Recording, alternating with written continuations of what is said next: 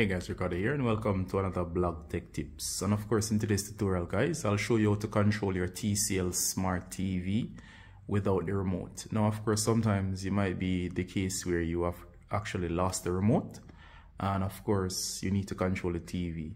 Now you can do that by using this simple trick here. Alright, so all you gotta need is just a single finger.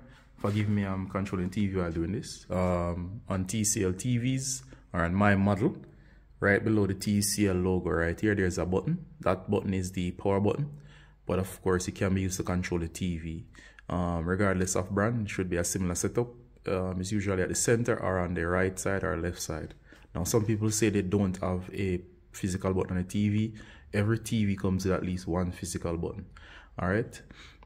Now to do this, press. And there you go.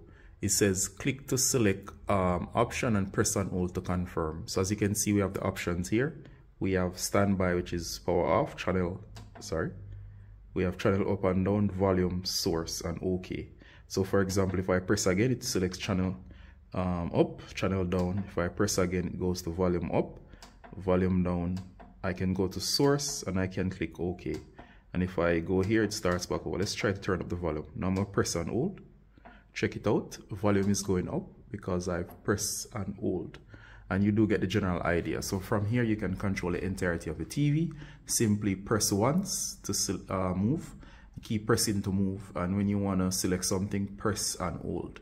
Your options are limited, but you are able to control the main functions of the TV, such as switching between inputs, turning the volume up and down, channel up and down.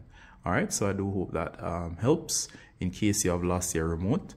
Not a permanent solution, but it's a way of actually using your TV still, considering if you have nothing else to control your TV. Alright, so I'm in the tutorial here. As always, a Ricardo from Blog Tech Tips, saying bye until next time. Bye.